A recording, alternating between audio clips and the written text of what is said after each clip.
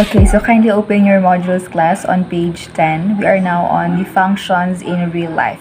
Okay, so in real world settings class, okay, in our environment or the things around us, function do exist.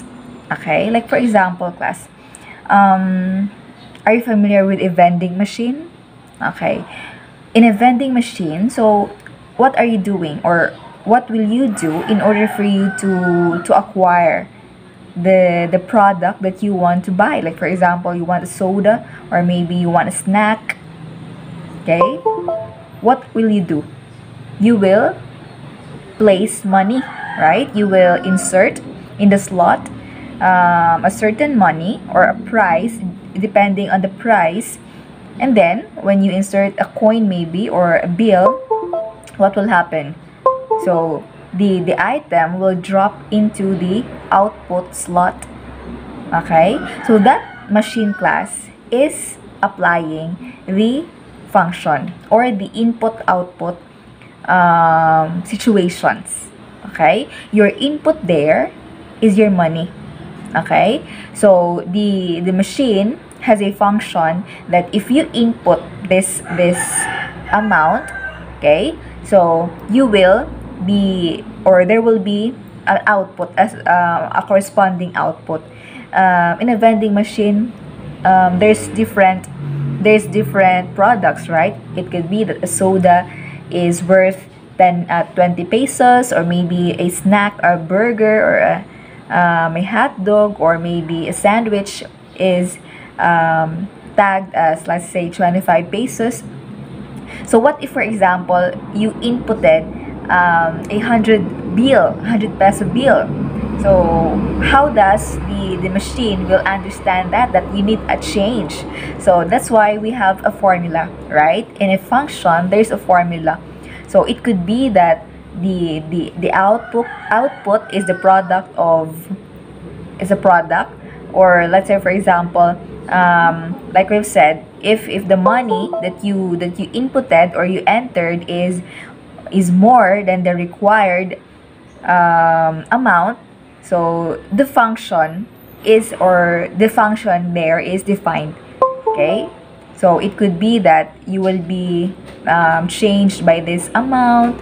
For example, if you inserted $100 coin or that 100 peso coin, so if this product is chosen, so you will give him a 75 peso change. Okay, so the machine itself has a function already. Okay, in each item, or in each input slot or in slot, there's a function rule that we call. Aside from the vending machine class, your thermometer. Are you familiar with a thermometer? So nowadays we have the digital thermometer, but before we have the are you familiar with the mercury thermometer, where in that thermometer, the input obviously is what? The input is the body temperature of the person.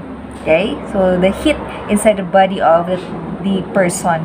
So the output will be the numbers that will appear in the mercury, which is rising and falling within that thermometer. So that class is also an example of function. Okay, we have an input, which is the heat, and the output is the reading of your thermometer. Aside from that class, the circumference of a circle.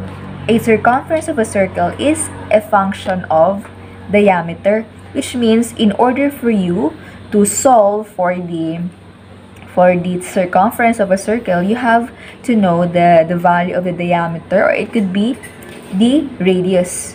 Okay, so whenever you try to measure this certain radius or maybe diameter, so you may be able to solve different also values of circumference. Also class, the car's efficiency. Okay, if you have your car, so the efficiency of a car is in terms of miles per gallon. Okay, So the function is in miles per gallon. It the efficiency of the car is a function of miles per gallon, which means that the more you put gallons of gasoline, okay, what will happen to the efficiency of the car? So obviously it will affect its speed. It will affect its temperature inside or maybe at the outside of the car, and other factors, like for example the aerodynamics of the car and even the design. Okay, so actually the car's efficiency of a car, or the efficiency itself, there's a different factors, and one of it is the gasoline itself, the number of gallons that you input there. Okay, so it will affect how fast the car is moving. In economics, in math, how can we apply, or where can we find the functions? In a salary, okay? If an employee is, his salary is based in his maybe daily wage or maybe hourly wage, okay? If his rate is hourly or maybe daily, so his salary will be a function of the number of hours he worked. So for example, in a week, he only worked for, let's say, 20 hours for the whole week. So let's say his hourly rate is, let's say, 50 pesos. So this is the only amount that he will receive. So it still depends on the company if, aside from the hourly wage, so there's still, let's say for example, a COLA or the allowance, the cost of living allowance. So it will be a constant. That's why we have an equation, right? Like for example, your wage is, for example, 5x plus 30, for example. So that 30 pesos, for example, is your COLA or your cost of living allowance. So your x, which is a variable, so that refers to the number of hours, for example, that you have worked. So for example, you only worked 5 hours. So that variable will change, or your salary will also change. But if you work more hours, so your value of x will also change. So it will result to a different output. Okay, so that's also an example of function class. Even your shadows, okay, when you walk in under the sun, okay, or even during the night with a light on, so you'll see your shadow. So your shadow class is a function of your height and of course the time of the day. So your height, for example, is just short, so of course your shadow will also become short. But if, for example, the time is nighttime or maybe daytime, so you cannot appreciate the length of your shadow, you cannot see it. So it's still a function. Okay, there's factors that affects the output of your certain phenomena. In for example, in geometry, okay, in geometry class we have patterns that, like for example, in a cube or in a polygon. Okay, so in a polyhedra, so you'll be able to count the number of faces of such shape. Okay, and class, it is a function also of sides, of course, the faces or the sides of the shape. For example, like for example in the cube, so how many faces does it have? So a cube has 6 faces. A pyramid has 3, 4, right? Yeah. The pyramid has, it depends on the kind of pyramid. There's a pyramid that has a rectangular base. There's also a pyramid which is having a triangular base. So it depends. If, for example, you have a triangular base, so obviously you'll have 4 faces. But if you have rectangular base, you'll have one two one two three four one five faces. Yeah. So in geometry also, there are functions that are used.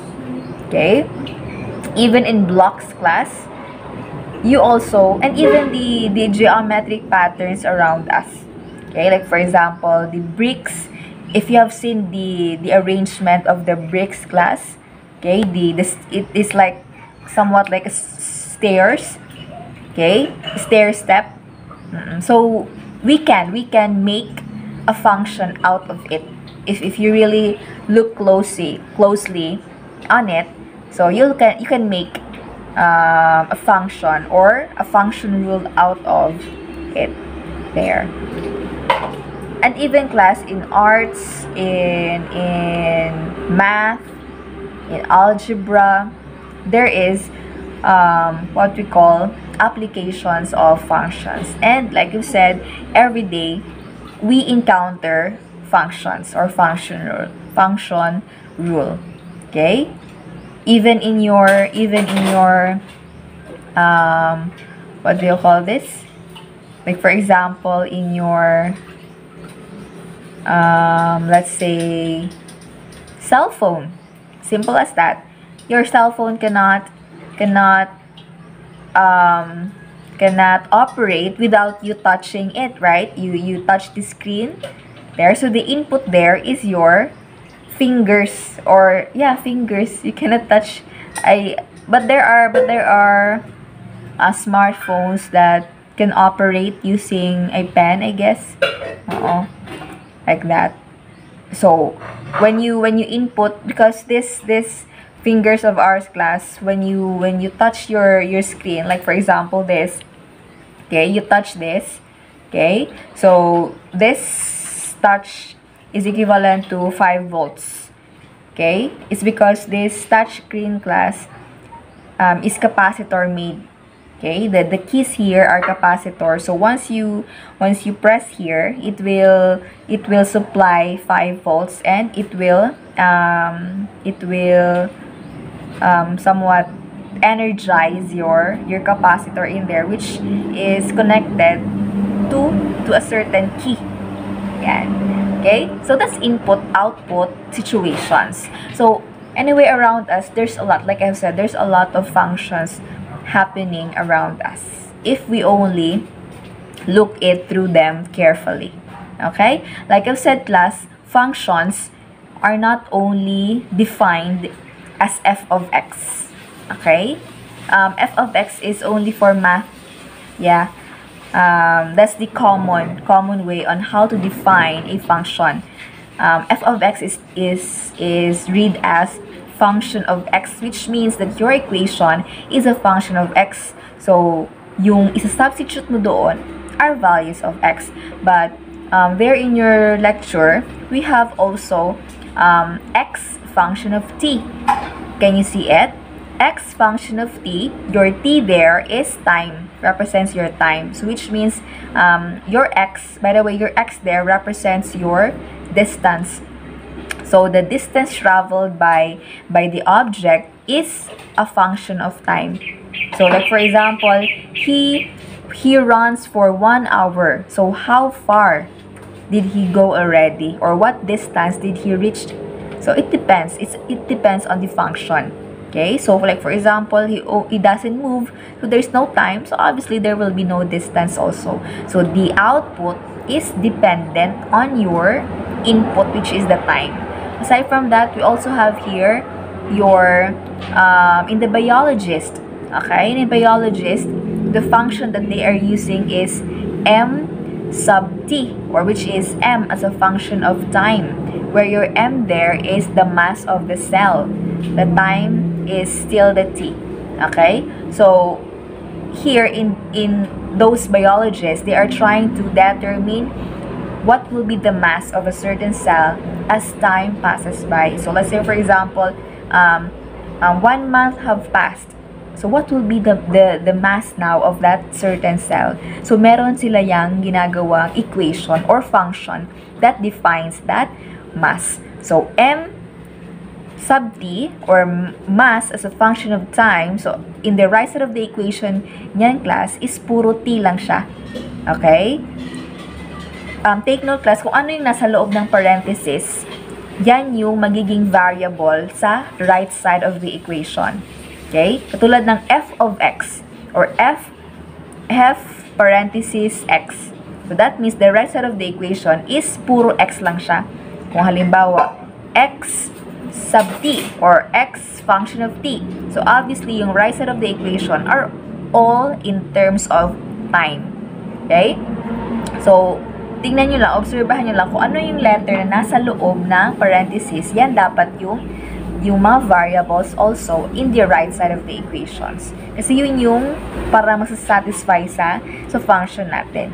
Okay? So, those are class, the functions in our real life.